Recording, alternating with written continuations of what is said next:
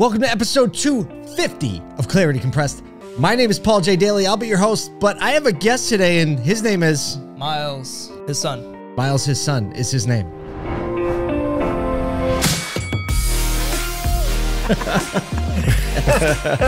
Let the good times roll. This is Clarity Compressed. All right, so we're recording this. It is the day before Thanksgiving, and everything's kind of died down here in the office.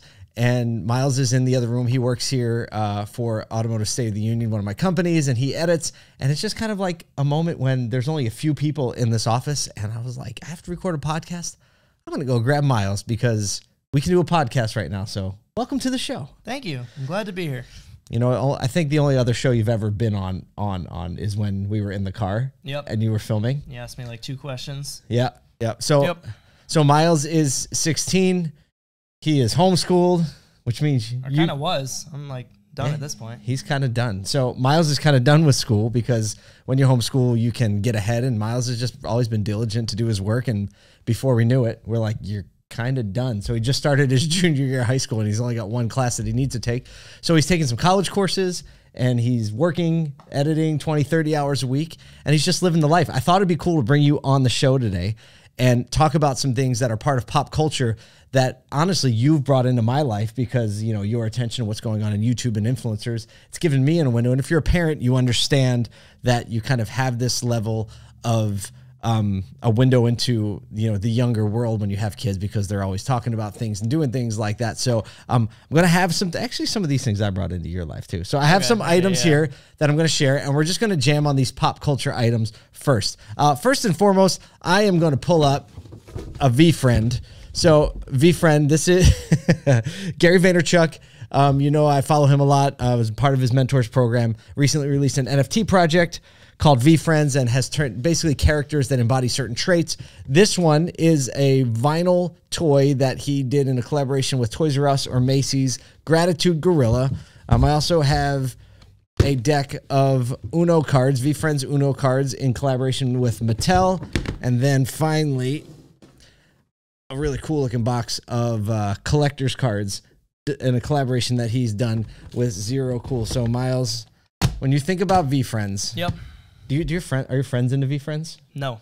I've never heard. I brought VFriends to them. I've never heard them bring it up on their own. Okay. So in the 16-year-old crowd, VFriends isn't a thing.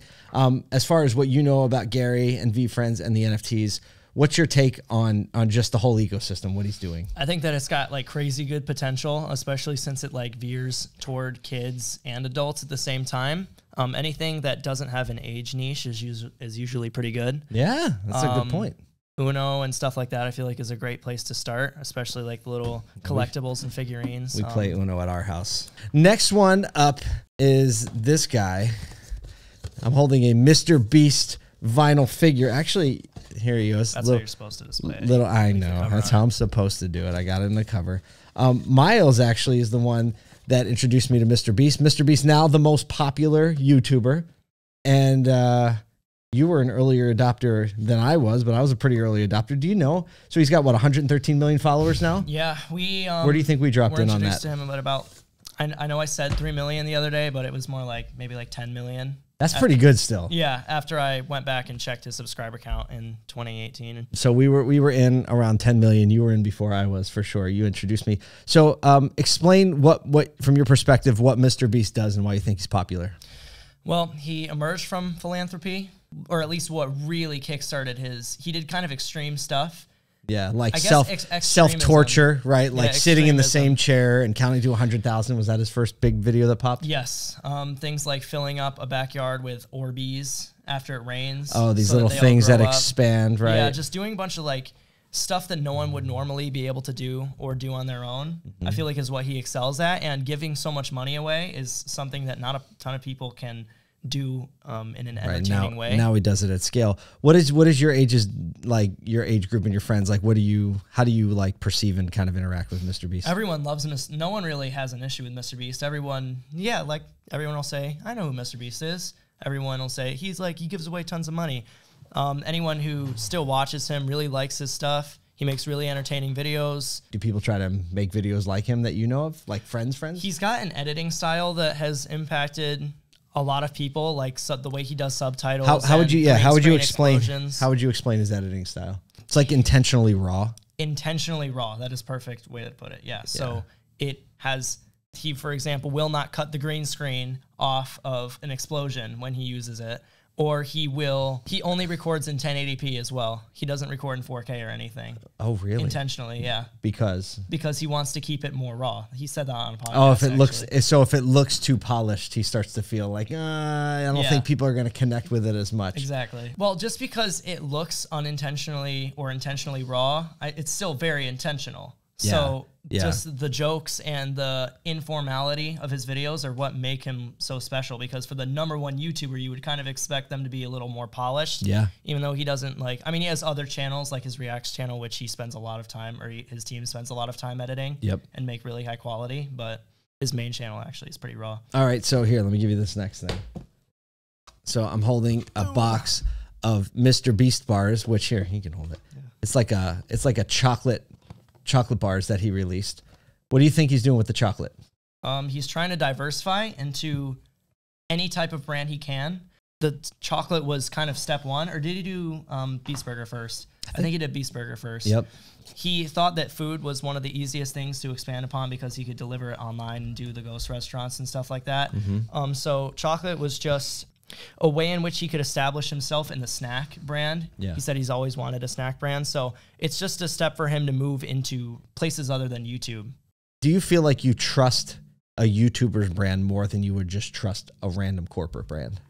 Yeah, because if they're being personal and posting so much about what they're doing and being so active online, then I'd 100% trust them more than an actual corporate brand. And so you have what? Do you have Mr. Beast clothes? I do have some. What do you have? I have a hoodie, 2 shirts, a bunch of stickers, bracelets.